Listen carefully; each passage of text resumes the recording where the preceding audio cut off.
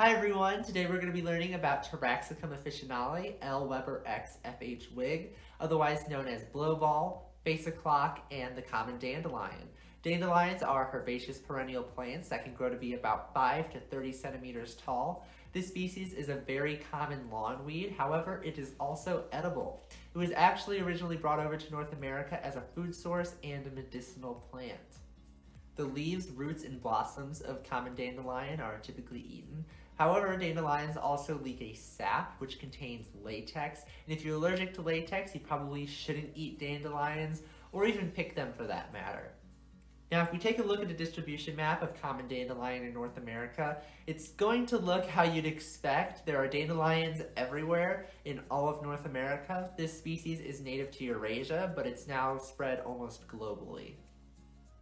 When it comes to dandelion's natural environment, it prefers moist, sunny areas, but that's just a preference. It will really grow just about anywhere.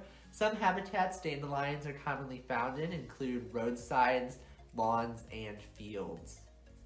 Dandelions emerge in the early spring as a basal rosette. The leaves are green, simple, and oblong.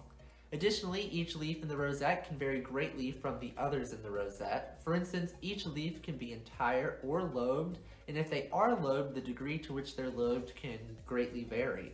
Also, the leaf may or may not have a slight pubescence to it. Lastly, as I mentioned before, if you cut open the stem of a dandelion, you'll see that it's hollow and has a white milky sap. This sap does contain latex. Dandelions bloom March to September, but that range may be expanded a bit depending on the weather during that year, because they'll bloom if it's still warm. But when dandelions bloom, they produce a yellow flower head that contains 100 to 300 ligulate florets, which are very similar to ray florets, which look like petals, except these florets are perfect and contain a stamen and a pistil. In this case, our ligulate florets have 5 stamen and 1 pistil each. Additionally, dandelions provide a lot of nectar and pollen for many insects, and since they're one of the first to bloom in the spring, they're also one of the first food sources for many bees, butterflies, beetles, moths, and flies.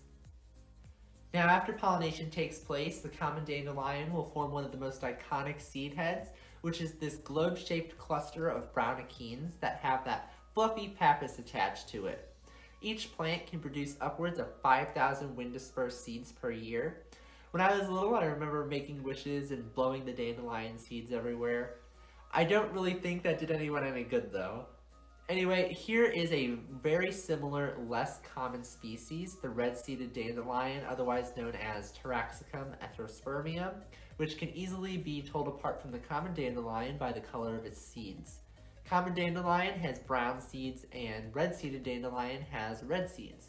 Lastly, surprisingly, common dandelion has a very thick, deep taproot that can penetrate up to 3 to 4.5 meters down. And that's just one of the reasons why they're so difficult to get rid of. Alrighty, thank you all for watching. I hope that you enjoyed learning about the common dandelion, otherwise known as Taraxacum officinale with me. If you did, be sure to like and subscribe, and I hope to see you all in my next video.